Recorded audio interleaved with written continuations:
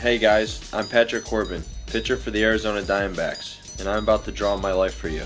I was raised in Syracuse, New York. Very cold temperatures there. Growing up with two brothers and a sister, we always had some competition around the house. My father built a wooden deck in the backyard, about the size of a half court. That was the spot in the neighborhood. Right after school, we'd go there, shoot till the sun went down. I tried out for basketball in 9th grade and got cut from the team and kind of shied away from school sports for a little bit. Ended up playing for my church team there. A couple years went by and got a little bigger, a little stronger. Decided to try out for the basketball team in 11th grade and was able to make the team. The biggest game I remember from high school basketball was going 8 for 8 from three-point range and scoring 38 points.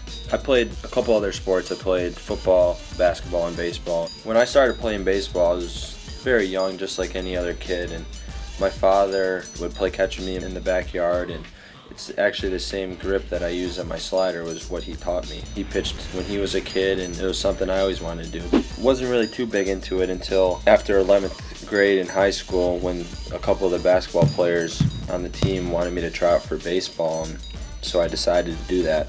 I ended up walking in late to tryouts during stretch and just sat in the back, had jeans on, don't even know if I had the right equipment, and the coach came up to me and asked what position I wanted to do. I said I'll pitch, and it kind of just stuck with me after that.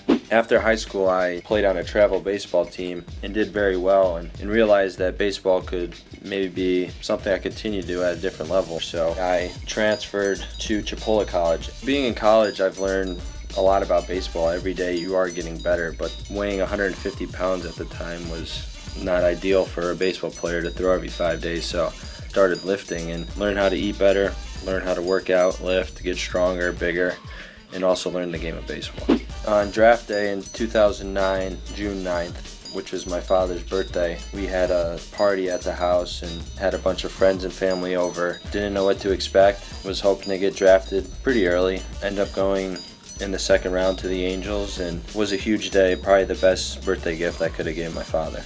Going from pitching that year in college and then going out and playing 70 plus games, it felt like the longest year of my life baseball wise. It was very difficult, long season, being away from your family. In 2010 I was playing for Rancho Cucamonga with the Angels, and we were on a bus ride going to Lancaster, I believe, and just sitting on the bus with my headphones, wasn't really sure what was going on. I got a couple strange looks at me, and remember walking into the clubhouse and the manager telling me that I was traded for Dan Herron with Joe Saunders and Tyler Skaggs, who I was really close friends with. Being able to come over with somebody like Tyler was great.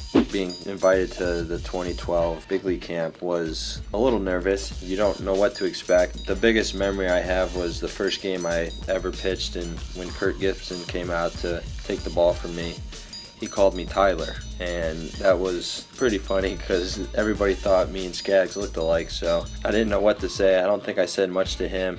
I remember coming to the bench and talking to Ian Kennedy, and he had a good laugh about that one. I remember receiving probably one of the best phone calls I've got, telling me I was being sent to the big leagues. What an incredible feeling that is, to know that all the hard work's paid off and all the time you put in work. My first start was in Miami, Florida.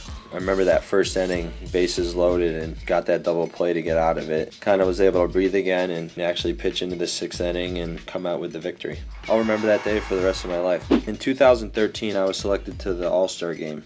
Being told from my manager in front of the team was a great feeling.